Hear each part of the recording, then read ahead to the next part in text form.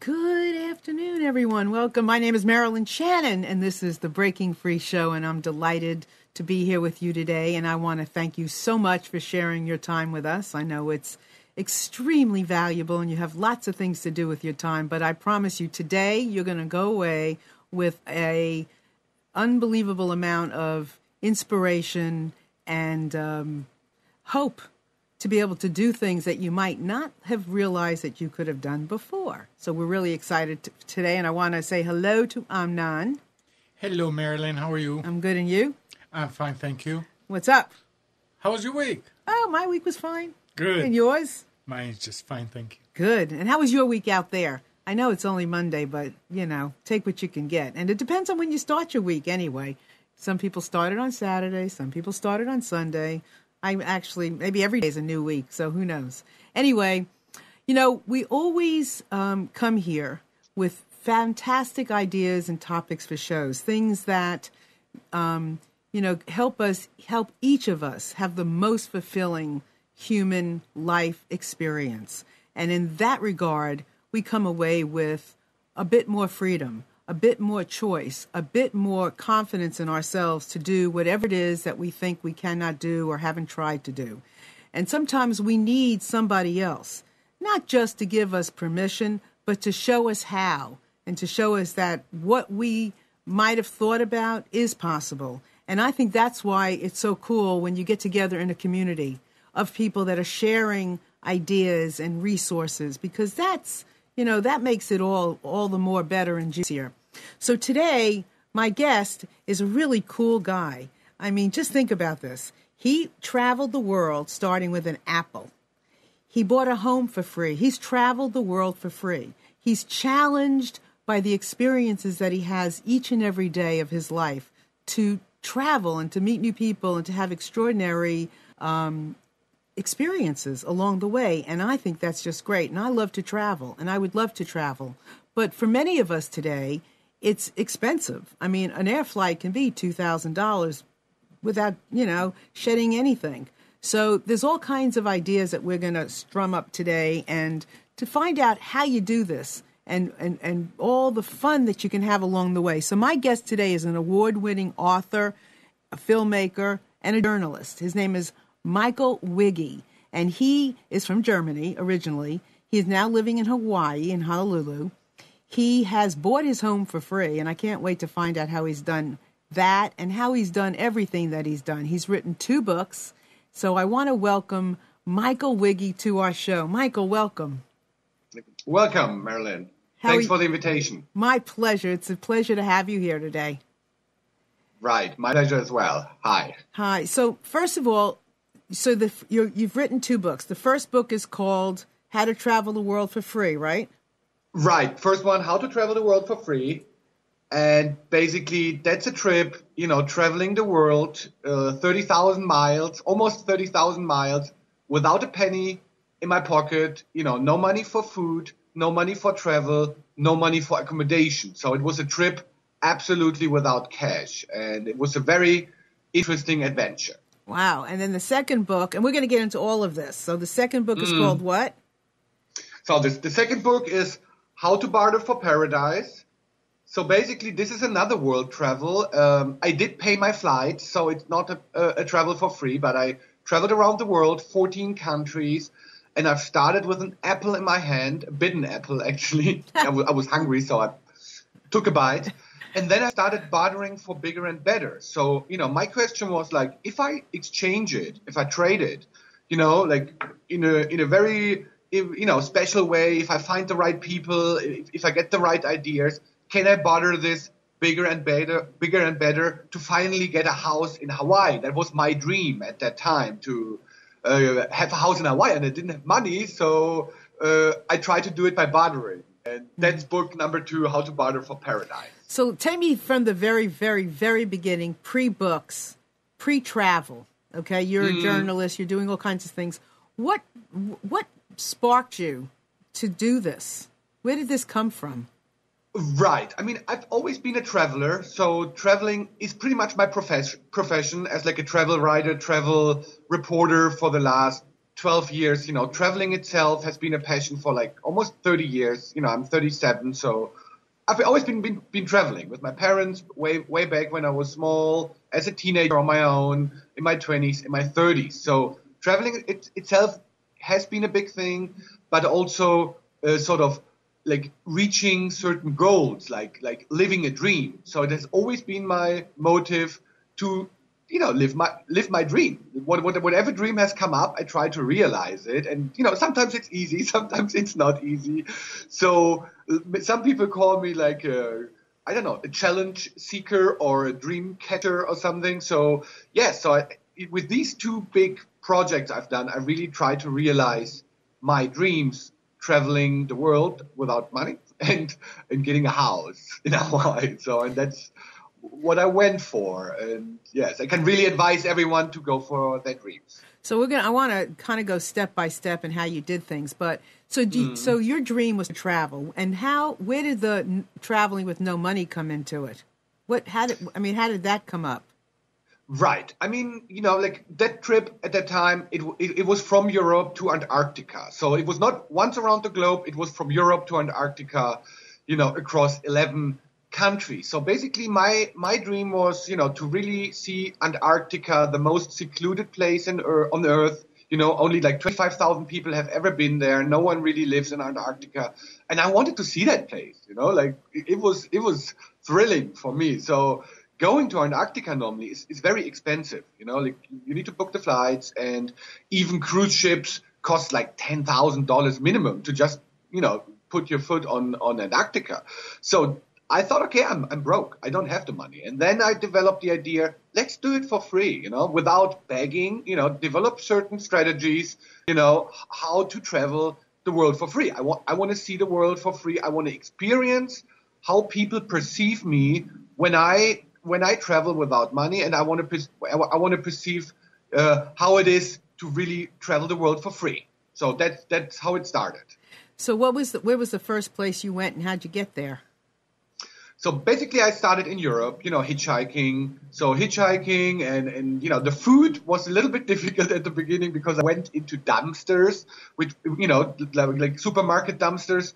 So that was not really so pleasurable. But then I figured out something else. I pretty much went into restaurants, cafes, and shops, and I started barter deals. So, for example, I said like, "Oh, I like your muffin here in that cafe. Do you think I could clean the dishes, or I can tell you a funny joke, or I can do some other service to get that muffin or that sandwich?" And I realized, as long as you go with the barter system, it's pretty easy. People like to join a little game, a little barter deal.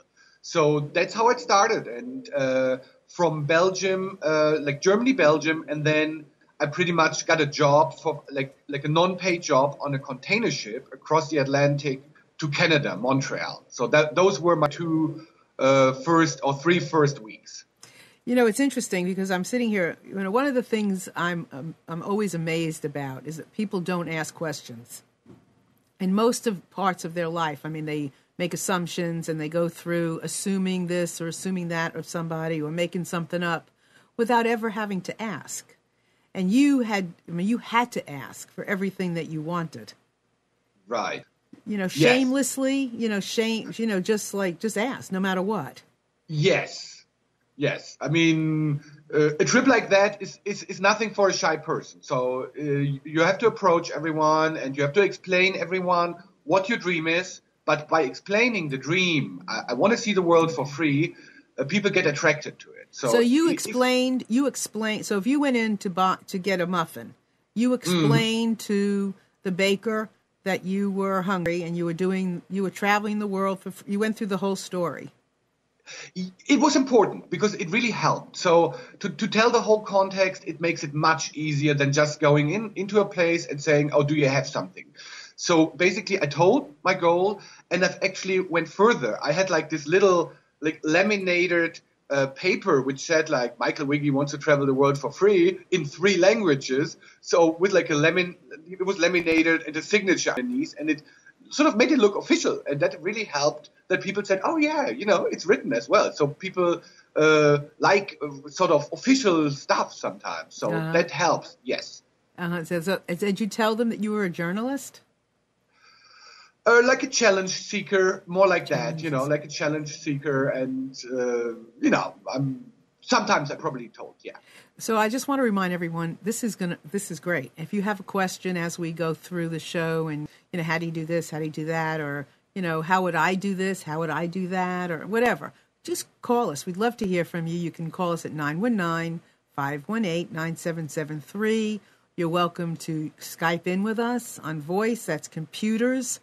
That's plural. The number 2, K, voice. We'd love to hear from you wherever you are. I don't care. Timbuktu, wherever. Just let us know. We'd love to hear. If you have any experiences doing anything like this, please, let us know that too, because that makes the conversation all the more juicy.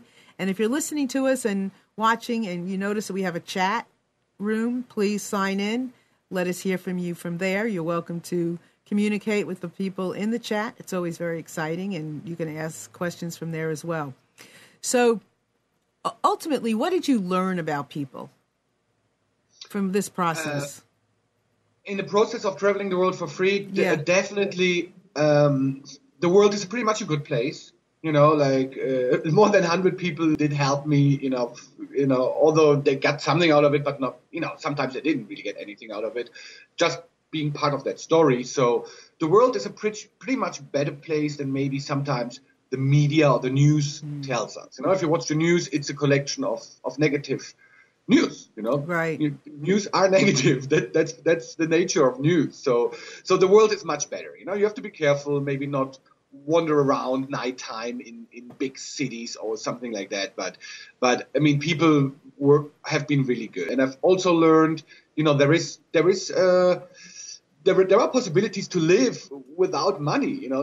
There are different concepts. You can barter, you can share, people gift. So there is much more than just going to the supermarket with your wallet. And do you think it's different for a woman than it is for a man? Often people ask me this question. So obviously I don't know. I have not been doing this as a woman. So, but it's difficult to say. I mean, a woman could come into the situation that a guy offers her whatever, and then things turn a little bit funny. I could imagine. That would be bad. But it could also, women can be very independent. I've seen a lot of independent traveler, more female than male. So maybe even women could do this better. I'm not sure. So it's a very tricky question if I should advise this for women or not. I've done it as a man. So. And you came back as a man. And I got you started as a man, you came back as a man. Exactly. So we have a question. It's doable. Everyone can do it. We have a question on the chat that, do you have a wife or a family? No, I don't. At that time, I had a girlfriend. Okay. And how was that, having a girlfriend? I mean, it's a challenge, when you're gone for half a year, and especially without money. So you cannot really grab the phone because the phone would cost money. But, there are a lot of things for free, like as we do Skype now. I did Skype with my girlfriend that time, and, I just had to find a free Wi-Fi network, which was available in many countries, and then I could log into Skype, and then we could communicate. So, at the end of the half a year, it was a little bit difficult, you really want to see her again, but it did work out. It did work out, as long as you can Skype, like at least twice a week or something, it's fine. So you started with an Apple, right? So that's the second trip. That was the second trip. So the first trip, what did you start with?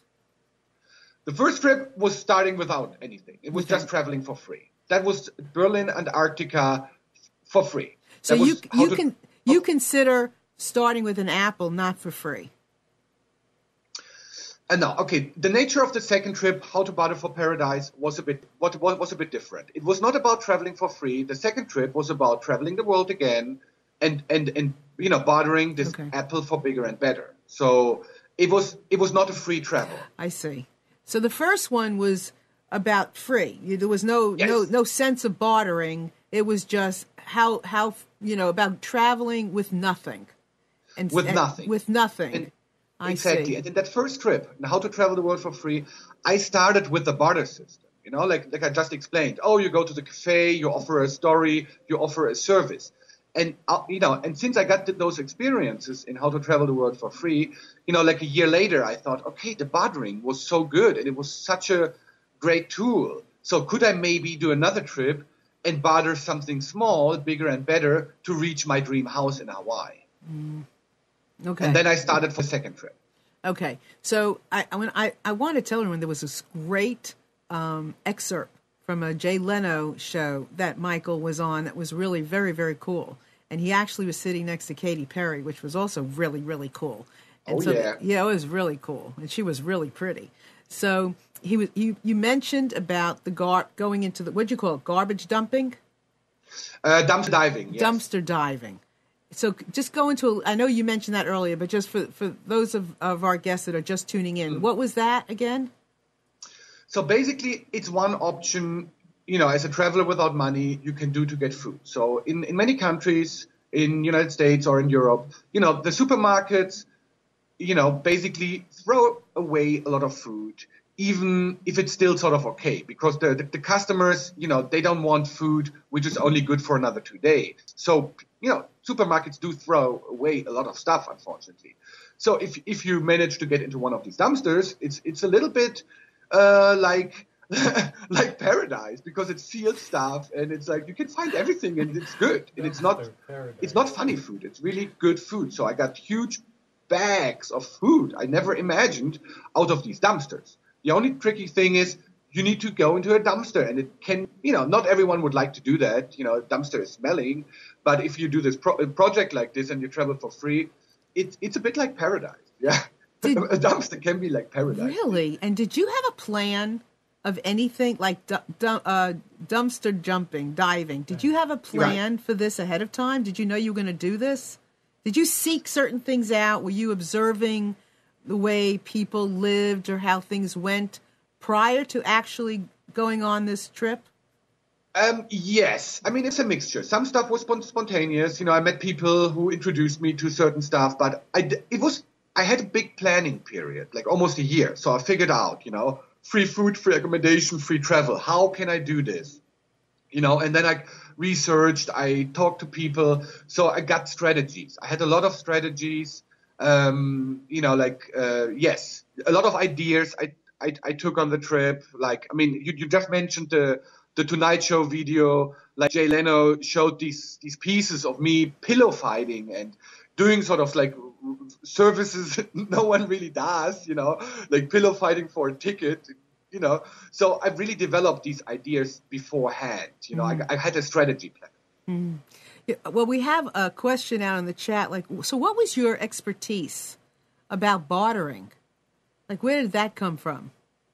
Oh, there wasn't one. So basically, trip number one, How to Travel the World for Free, I just tried it out without any expertise before. And there I realized, I can barter my service for like a cookie, or I can get food. And so there I was a beginner. And since that worked out so well, in the second project, How to Barter for Paradise, I started becoming like the barter pro, So it didn't go easy at the beginning when I started bartering that apple for the house. But I got into it, and you learn, and you realize, okay, you have to look out for your market. If you have a product, you barter somewhere, you need to know where to barter it, what to offer to it on top. So I really got into it by learning by doing. It's so interesting to me because I really love people, and I really see the good in people. And I think sometimes we don't give each other either enough credit, or we don't get close enough to each other to see the good or to get past the fear. Everybody is walking around with not everybody, many people are walking around with levels of fear, but we all have some kind of fear. And we don't allow ourselves necessarily to break through that with each other by either asking the right questions. And what you did was you exposed yourself and other people in their vulnerable states, and you allowed yourself to be goofy You allowed yourself to be caring. I mean, we're going to get into some of the stories because I'm sure you have some great ones of, some of the people that you met along the way. But it's so convincing to me, I think, that you could do what you did with people all around the world and end up where you did. And it just goes to show you that people are genuinely good. They do want to connect. You can find that thread of connection between all of us, that what I call that invisible line of connection. You created it. I mean, and I think it's just fantastic. It's so confirming to me. And it's very important that you mention fear. I mean, if I just mentioned, like reaching dreams, that's maybe my message, like live your dreams, live your dreams, life is short, live the dreams. And one obstacle, not to reach dreams, not to live your dream, it's fear. And it's fear. I mean, we all have it. And sometimes fear can be very helpful. Fear can tell us, oh, there is something dangerous. Fear can be good. But, the measurement of fear is not always right. So many of us, don't do stuff because of certain fear. And sometimes very subconscious fear. And so it's like, let's not do this because who knows, it could be dangerous. And that keeps us away from a lot of good things. So to overcome a certain fear, to reflect if there is some fear going on which might be too strong, exaggerated, that's a very important lesson in life to learn. And then life can be so exciting and a lot of things can happen. I mean, I'm really glad in my case here, like that I overcome the fear, What was your fear? Okay. What was your fear? I mean, there can be fear like, okay, I go to a country, I don't speak the language, the fear of the unknown. I don't really know how it is there. Oh, I saw something on the news. Oh, are those people good? So there is fear of, obviously, without money or something, there is fear things can go wrong. So many fear. Or fear to lose the girlfriend while I'm gone. Right. So you had specific fears prior to you embarking on these journeys. Is that right? Yeah, that has come up, and I worked on it. And you worked on it through the journey. Before and through the journey, right. What was the biggest? What was your biggest fear? What was your biggest fear before the journey? To obviously get into trouble. Without money, you are more vulnerable than traveling around the world in an airplane or in a train, which is paid. So you are vulnerable. You have to approach people, and so you're always expose yourself. So you're out there, and it could be risky theoretically, if you bump into the wrong people. But that was probably the biggest fear. And was that a hard fear for you to break? In other words, was it a fear that was standing in your way of doing the trip? I mean, it's like before every trip, doubts might come. If you do something very extreme, doubts come. So I've done other trips. I went to Indian tribes in the Amazon rainforest, to Africa. I went to like conflict regions in the world, like political conflict regions. And yes, just before there is some fear all of a sudden, like, oh, is this right to do this right now? Or is it maybe too far out? So it can be healthy, the fear, but, sure. It's important to look at it if it's maybe exaggerated. And as I'm listening to it, so I'm wondering, so are you a man now that say you're free? Do you still because what you did would just rip you open. I mean, you'd have to be just at your most vulnerable state. So do you come back now and are you just as free as a bird? It definitely, every kind of trip like that definitely helps or gives you something for your life. So if I've been, traveling for free for half a year, then bartering that apple for the house, that was like a 7 months trip. So these trips adding up to a long time on the road.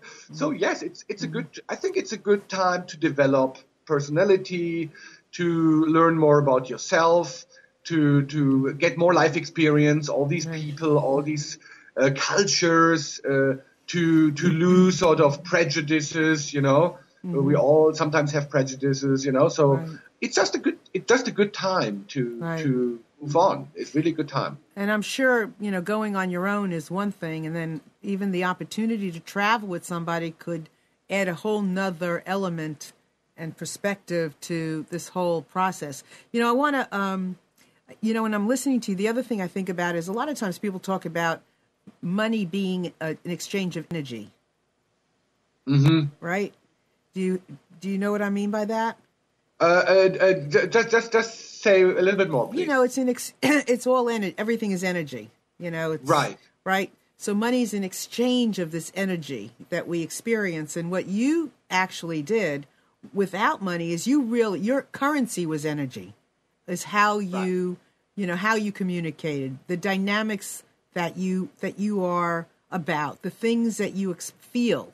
Your currency was feelings. Your currency was your actions, not something like money. It was your energy, it was your vibration that was your currency, which I think is so extraordinary. I mean, it's people to people. Always people to people, yes. Yes. Wonderful. And getting into the people, and building up a relationship with them, for every barter deal, for everything there, you build up a relationship. It's not like, hello, just let's do this quickly. That doesn't work. So you really, both sides learn to understand, why is that guy doing this right now? And I learned to understand what people think. Yeah, it's a great process. Wow. So are you still, now that you're in Hawaii and home, and certainly we have a lot more to talk about, but somebody on our chat, I think Michelle maybe is asking this question. So what do you do? Do you barter now? Is this still a part of your life? To be honest, it's not. I mean, sometimes it, and I'm very open. Like the other day, something coincidentally was like, okay, do this service, and I give you this. But it's not that I live my life just bartering. That wouldn't be true. So it has been really. I have been curious. How is it without money, and how is it to barter something bigger and better? So really framed in a time frame. So this is how I do it. I'm always, putting myself in an experiment. I want to do this, like I just said, like I've been to the Indian tribes in the Amazon rainforest. I lived with them. I put myself into that situation for a time frame. So it's more about a time frame and a certain project than about an entire lifetime. So you're not only a challenge seeker, but you continuously challenge yourself and life. Yeah. Yeah. So tell us, what was the funniest experience you ever had while you were doing this? While I was doing these trips, yeah. The funniest, I mean, there were many funny ones. So I could just tell you there was one thing. I was in Peru traveling for free, and I wanted to see Machu Picchu, the famous Inca site. So I didn't have any money, so I worked as a porter for the tourists to carry their luggage like over these like 13,000 feet altitude mountains in the Andes, like 50 miles, and it went wrong. So you can see it as funny, you can see it as horrible. So I was not trained enough to do this, but I wanted to see Machu Picchu for free. So basically when we walked up to like 13,000 feet altitude in the Andes, I was like, I just pretty much passed out, with that luggage on my back to get that destination for free. It didn't work out. So people had to help me to reach. So people had to help the porter to reach Machu Picchu instead of the porter helping the tourist. So it was sort of funny, It was a little bit ironic, the whole thing. But yeah, I've seen it. I arrived at the Inca site. Wow. So that was the funny. What was the most serious experience you ever had, or the most difficult experience you ever had? I mean, for example, I crossed the United States for free and on that money for free trip, and I reached Albuquerque, and I stayed with a homeless person, Joseph, in Albuquerque. So he introduced me to the homeless scene. It's sort of like it's supported mainly by the church. Back in Europe, it's mainly supported by the state. So it was a very interesting insight how the homeless get help here, often by religious groups. So I could stay with him. We got food from those institutions, but we had to sleep outside. So it was like sleeping in Albuquerque in the park. Some drunk people walk by. The water system goes on at 5 a.m. to water the lawn. And so it was like after 3 days, it became a little bit serious. And I realized, for me, it's only a project, but for Joseph, the homeless person, this is reality, and it can be really hard. If you have nothing, life can be hard. So this was definitely a serious aspect. Yeah, that would be, understanding that there's different levels to our society. And that, it's kind of like having an underground life. Definitely. Yes. And for me, I once took I was leaving my daughter's home in New York, and I had to take a taxi and to the airport. And I went like at 4:00 in the morning. And the gentleman that took me to the airport, his shift was all night. And for him, he lived in darkness because every, and then after he got done, he would meet his friends and they would have breakfast and he would go home and go to sleep during the day. And I wouldn't like that at all. Wouldn't like being in darkness all the time. For him, it was normal. So there's a whole other world of people we don't even understand. We are very important. And it's so easy to forget these different parts of the world, different economic levels. Let's say we live quite well in Europe or in the United States, but there are like 50% of the world is pretty much still in poverty. So for example, How to Barter for Paradise, I haven't spoken so much about that project. I went into Dharavi, which is the biggest slum in Asia. It's in Mumbai. And I looked into that place to look how people barter, because people live by the barter system in Dharavi. And you see Dharavi is a place, it has like 1.5 million people on like a square kilometer, like a really small place. And it's packed and it's really poor. And something like that, to look into the poorest part of Asia, that was pretty much the poorest part, biggest slum in Asia, that was quite distractive, I must say that. It was really, it was a very different thing. Like, we don't see that normally. And people live, 10 people in a very small hut, for example. And that was something, yes, the world can be quite unfair. Let's just face it, It's not always in balance. So they really barter for survival. Yes. So I went in there, because, I researched and it was said like there were like groups of people, they barter for survival. So bartering is a very helpful tool for survival. So there I met these women, they barter certain plastic goods, like a plastic, certain plastic goods random plastic goods, and they barter them for clothes, for like second-hand clothes, and that's their business. So they always do the plastic for the clothes, and it's a business that works out for them. Otherwise, they wouldn't have a chance to survive. And I interviewed them, and they told me, yes, this is the only way to really pretty much survive. If we wouldn't barter the plastic for the clothing, there would be nothing we could do. And I also talked to other people who lived in times of a war, in different wars in the 20th century. And they explained me that the last resort to survive was bartering. So in times of crisis, when there is a war, when there is like really, really difficult poverty-struck situation, people start bartering as a last resort.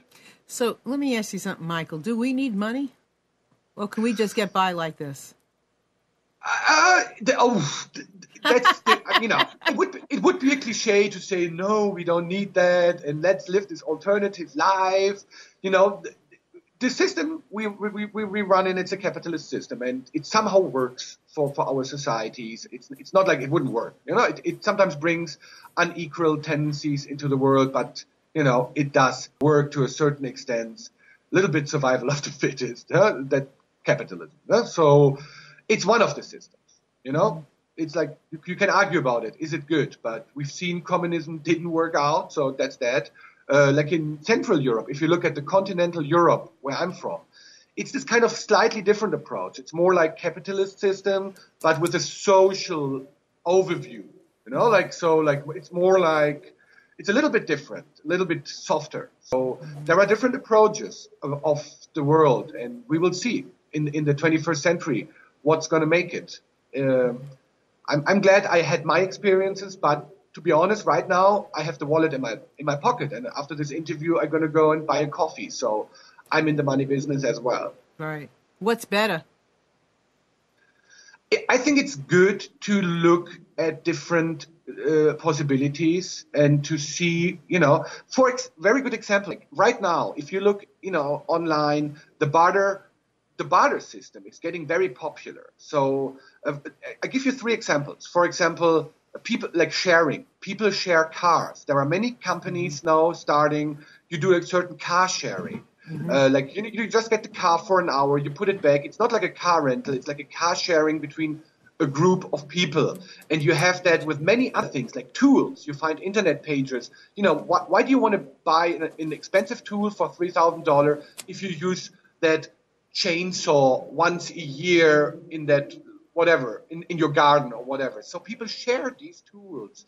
So this has become quite an economy. So I think it's very interesting to follow that there are a few changes and it's not just about buying. Right. And I'm thinking while you're saying that with the barter system, I mean, there is somewhat more, I don't know if it's more of a balance in what we take and what we give as opposed to with money. I mean, maybe I'm guessing with the barter system, you have to really want something. To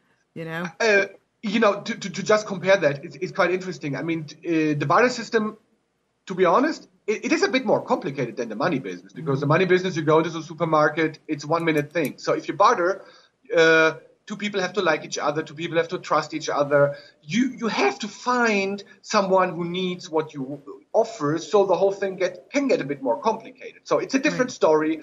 Money makes it sort of very easy, shortcut, but it's much more. There is much more about bartering. So it is such a huge experience. Yeah, it's very interesting, even just to, I think part of what I love about this whole conversation about freedom and being free to make choices and, not being stuck in one place, but to have the power, the self-power to be able to do different things is just the knowledge of how something even exists.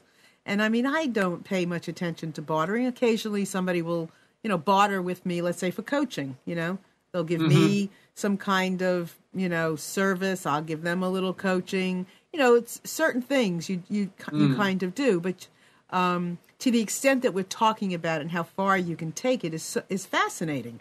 I mean, you'd have to just say, wow, this is really very cool. I mean, it just opens up my imagination to, is this possible? Or, how would my husband and I do this? How do you barter for a flight? Can you barter for airline tickets? Oh, sure. You can do that. How do you do that?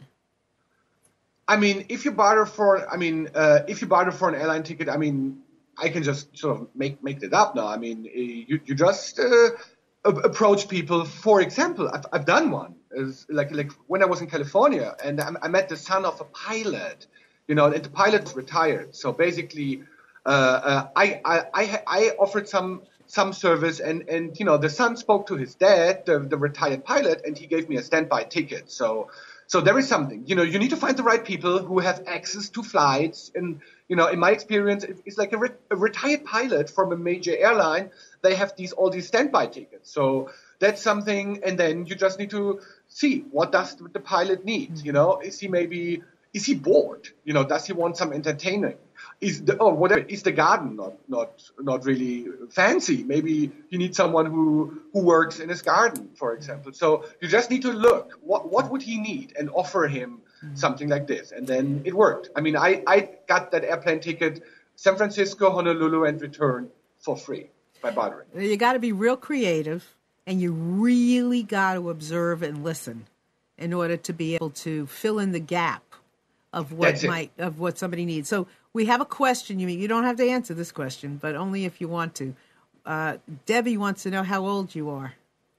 Oh, 37. 37. Oh, I didn't hear you say that. Okay. Perfect. 37. Okay. Yeah. And another question I have is, you use the word paradise. Why the word paradise? In which context? Like in bartering for paradise. But yes, I mean, this was like bartering for paradise because, it was, like I said at the beginning, it was about my dream. Like it was a childhood dream. Oh, let's get a house in Hawaii. And so I bartered for paradise. It was not just a house somewhere. I wanted to have, I felt like having a little house in Hawaii, which I would call sort of paradise. And so it was more than just bartering for house. So in that second story I've done, it was about paradise, and it was about a dream. And dream and paradise are closely connected. I think many dreams sort of could relate to the word paradise. I mean, it doesn't just have to be Hawaii. It could be, just the dream job could be paradise, or the dream circumstances you would like to live in, and the dream things you would like to do. This is pretty much paradise. Yeah, and I would guess, just the ability to be able to see the world, to conquer your dreams, or conquer your fears, have your dreams, is paradise. It's paradise. That's paradise. So I want to read a quote that Chris just put on the chat, which, I lost it. Where did it go? Oh, here it is. Evolution and all hopes for a better world rest in the fearlessness and open-hearted vision of people who embrace life. John Lennon. Wow. There you go. There we go. There you go. There's Michael. That's interesting. Fearlessness. Yeah. And it was John Lennon. Who's John Lennon? No, was it John Lennon? Yeah, John Lennon. Oh, yeah, okay. That's what he said. Nice quote. Yeah. So, and you did say that when you crossed the continents, you crossed water. When you crossed water, you worked on barges. What did you do? In How to Travel the World for Free, I worked first on a cargo ship from Europe to Canada, 12 days. I worked in the engine room, helping oil change of that 23,000 horsepower machine. So it was quite adventurous to learn all these things. But that brought me from Europe to Canada. And I worked on a second ship from the southern point of Argentina all the way in the south to Antarctica. It was like a luxury cruise ship, and I worked as the assistant of the expedition leader. So I was sort of taking care of the tourists, and so 2 times I crossed the water. You had some good jobs, but at the same time, you embark on this type of journey, you cannot be proud. I mean, you've got to be creative, and you cannot be proud. You have to use anything you can get. What were you going to say, Michael? No, I just agree. Yes, yeah, exactly. Yeah. Like some creativity and something like that. Yes, on trips like this, it's good to not be. I don't know if I use the right word, but not be too vain. You know, if you say like, oh, I don't want to do this, whatever. No, I mean, it's like you have to maybe keep some self-irony and say, look, I'm going to do this now.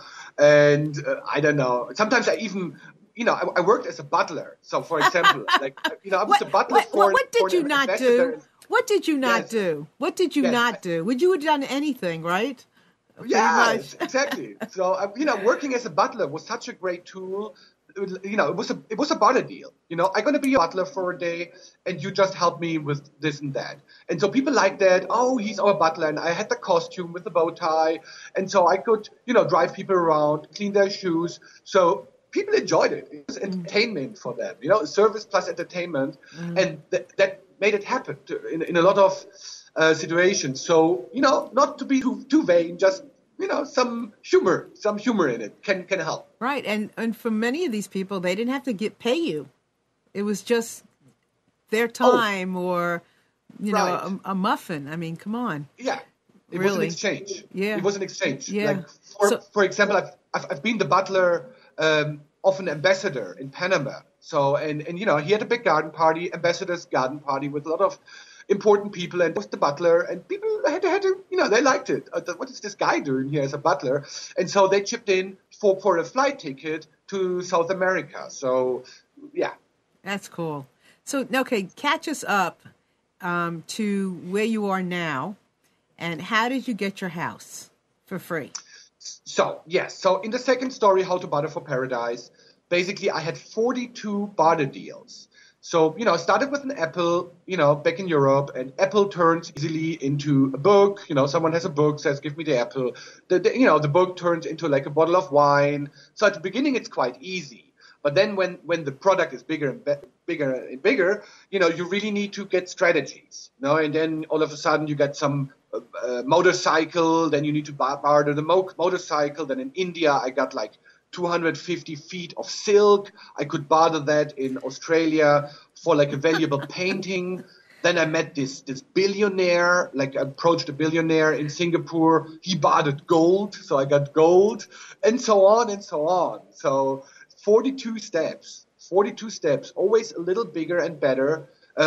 Additionally to my barter deals, I offered services again. Like I offered like, okay, you barter this and I'm gonna be your butler, or you barter this and I'm gonna carry these like in Africa. I was in Africa at one stage and I helped this coffee producer to carry his heavy bags, you know, from one side of the company to another side. So I was really heavy work the entire day. And he said, okay, that really convinced me on top. And so we do that barter deal and you're going to get, you know, this more valuable product for me. So this went on 14 countries. And then at the end, I had 9 different products when I arrived in Hawaii. And 4 of these products went to a house. So it was like 2 ounces of gold, a surfboard, and a very valuable piece of art from New York City. And 5 of my products I had at the end of my barter trip went to a property, a quarter of an acre. So it was like 1 ounce of gold. It was a very, very valuable case of porcelain from Brazil. It was a high-class watch, like a $6,000 watch from Los Angeles, and so on. Like, so 5 products went to the property, and then I found this guy with a truck, and he said, okay, I do this for free. We're going to put that house on the truck, and I drive it over the island, and then we put that house on that lot, on that quarter of an acre. And then the story was pretty much done. So you know no stranger, do you? What does it mean, I know a stranger? In other words, you're comfortable talking to pretty much anybody, trying to and making that connection. In order to meet these people, I mean, you have to be open to meeting people. I mean, you don't just find the son of a retired pilot just for the heck of it. Right. I mean, you're talking to people, finding out, you're interviewing them along the way, finding out who they are, and then you figure out how we could help each other. Yes, but there was one more trick I need to tell you. When we talk about the barter story, but when we talk about the barter story, you know, and a lot of people ask me, like, how could you find these people who traded a house and a quarter of an acre property? How could you get in touch? So there, it's not just about, I talk to people on the street and I ask around. There, I used the media. So I went to the newspaper in Hawaii, and they put me on the title page, luckily, and said, you know, like an article, Barterman Seeks House. So for something like this, to barter like your dream, you need to get and reach out to the public. And this is a tool I used, you know, to reach out for the public. And I was on a TV show in California, so people knew, there is this guy now around. He's bartering for his dream. So that is one very important tool to get out there and to really approach a bigger potential, you know, like thousands of people. Wow.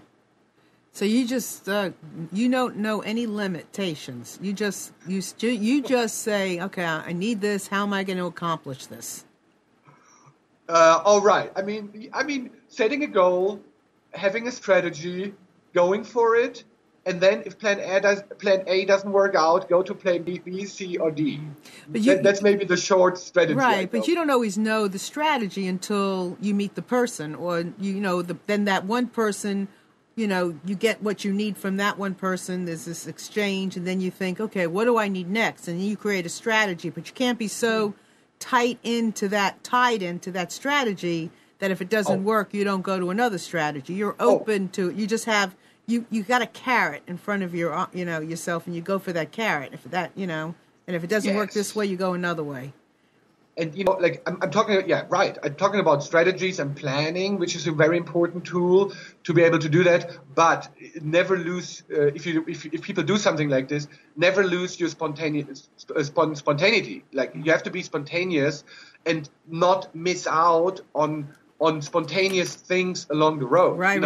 Too much, right. Too much like a goal and a plan. You don't see what just comes up here. You don't see that the person in the cafe next to you somehow could be very interesting, for something new. Right. So it is a thin line to keep a mixture, focused, planning, the red line, but always open to what else. And sometimes you have to throw over the whole plan and just go for something spontaneous. That is I think that is an art. I don't say I've always done this right. I missed out on spontaneous things sometimes, because I was too stuck on the plan. So yes, but that is the major art. But that method is good for anything that we do. That is the roadmap for life in general, regardless of whether you're bartering or you're just living your life. I mean, like just this situation here with Amnon. Amnon had this opportunity. I took it. Mm-hmm. I knew that it was an opportunity. I said, wow, this is a great opportunity. I took it. You've got to take those chances, and then if it doesn't work, then it takes you to something else, or, maybe, God forbid if it didn't work with Amnon, but maybe through Amnon I met somebody else. I mean, you have to keep opening up those doors. And the other thing, Michael, is, and I want to say this because, and then I want you to share about your books again and all of that, bodacious, shameless marketing. But the other thing to keep in mind is, even though Michael is a journalist, he's a personality, he's had a TV, he's been on TV and all of those things, that is not a ticket to having accomplished that. He's gutsy. He went after something. If it wasn't this way, it would be that way. It could be that for anybody out there who is striving to accomplish whatever it is you accomplish. You don't get to do it just because of where you've been. You have to create that whole new path. It might have worked for him. It might not have. He might have had to try something, a billboard. Who knows? But he would have tried something else to have gotten, to accomplish his dream, right? Oh, yeah, right. Definitely right. Yes, that's, what I could say to that is, like, the more you go for your passion, the easier it is to reach your goal. So this is like, so but pretty much, maybe let me say like this. Yes. I've done this and I've done the other one, and it was great. But I still say, like, dreams and goals, everyone can reach. Everyone, it's like for everyone. If, like, we talked about fear, we talked about the plan, we talked about being spontaneous. Like, these are a lot of very interesting elements, and you can place it in every part of life. It doesn't have to be a house in Hawaii or whatever. But it's like, if you talk about dreams and goals, everyone can do it, and everyone can just say, this is the dream of my life, and I'm very certain, with the right attitude, everyone has the ability, like overcoming fear, keeping spontaneous, having a strategy, a lot of things, and everyone is able to live to live his life. Right, and that's interesting, because having a strategy and being spontaneous can look like two opposites, but they really aren't. They go hand in hand, in tandem of each other. You just can't get attached. And this big point of his about being able to accomplish your dream is, he knows it, and he's accomplished it, and that could mean that anybody by meeting the right people, by putting yourselves out there, by asking the right questions, by taking one hand to another this, to another that. That's how it's accomplished. So where can people find you and your books and all of that kind of good stuff? Right. So basically, there are like these two books. Like it's like the How to Travel the World for Free and the How to Barter for Paradise. And I got two domains. So one is how to get a house for free.com. If you go on there, you get a lot of information, blog, and everything about how to get a house for free, which is the How to Barter for Paradise book, and video clips, etc. And then there is how to travel the world for free.com, and that is about the free travel. Mm-hmm. So these two domains pretty much cover, and obviously on Amazon and all the other book markets, there are like my books. Yeah. So you've done this. Now, what do you do next to make money? And we have like another minute or two for you to tell us. Yes. Oh, it's interesting. I moved here to the United States, and like recently, and luckily I got a very long visa, so it's I can stay here, do stuff. So, and actually I want to give this further. So I've done all these goals and dreams, and I want to give it further to other people. So I'm just about to start in the speaker scene, and I would like to become a life coach. Actually. So I'm just I want to.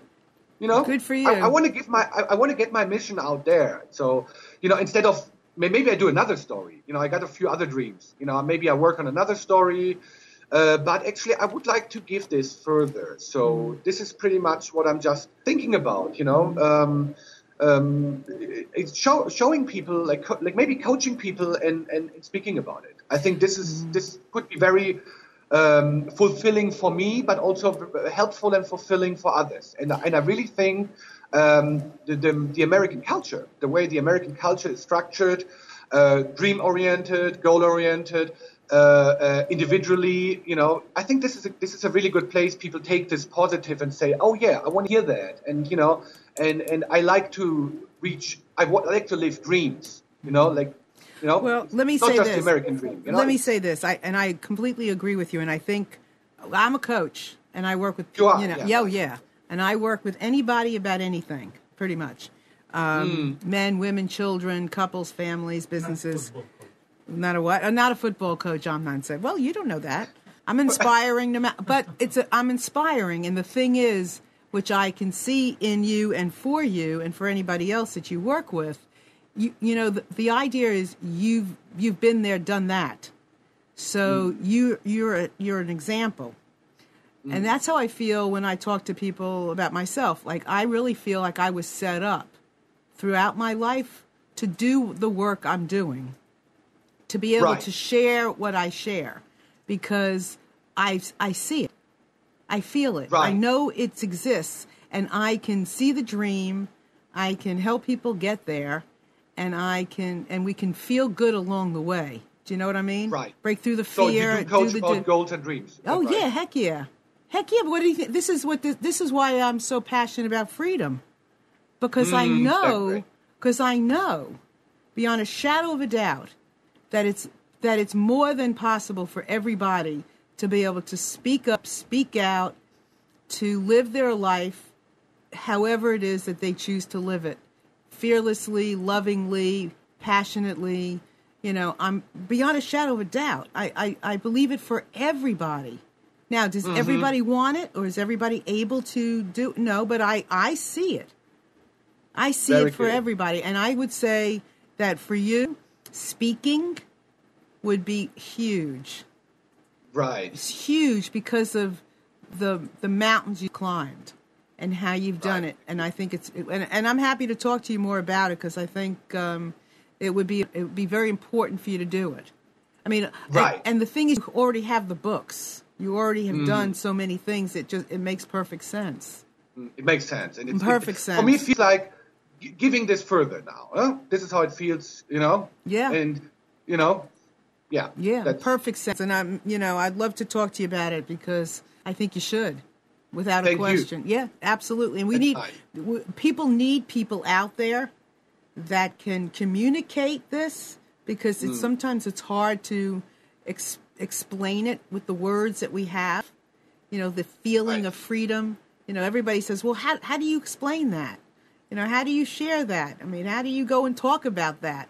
But Right. and there are ways. I mean, and people who can understand will understand. People who won't may not right away. But Right. we still have to be out there and be telling the stories. Right. So I would, we should connect a little bit more about it, because I think you've got something huge to talk about, and I want to thank you for sharing here. And Thank you for the interview. my pleasure. I loved everything that you talked about, and I appreciate your doing this. And I thank everybody out there for being here with us today and sharing in this moment, because I know that my life is different, and I'm guessing and hoping that your life is different as well because of what you heard today. So the sky's the limit. There are no, we place limits on things, and the sky's the limit. So go out there and, stretch the limits of whatever there is for you, and let us know about it. And we look forward very much to seeing you here next week, because we have another very special guest who also stretched the limit and is living his dream and his freedom. So we'll see you next week. Michael, hang out a minute before you don't leave right away. Everybody else, have a wonderful day. If I can help you, click above my head and just write me. So see you soon. Bye-bye.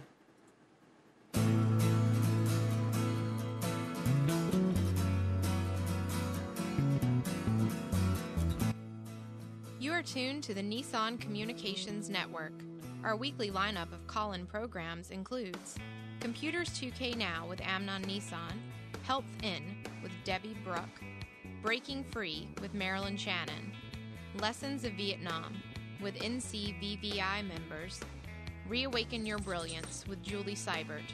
And if you tuned in too late, you can always watch each program in its entirety or download an MP3 audio file of it at www.nissancommunications.com. Sponsored by thatvidblasterguy.com, carolinaapparel.com, and deltaforce.net.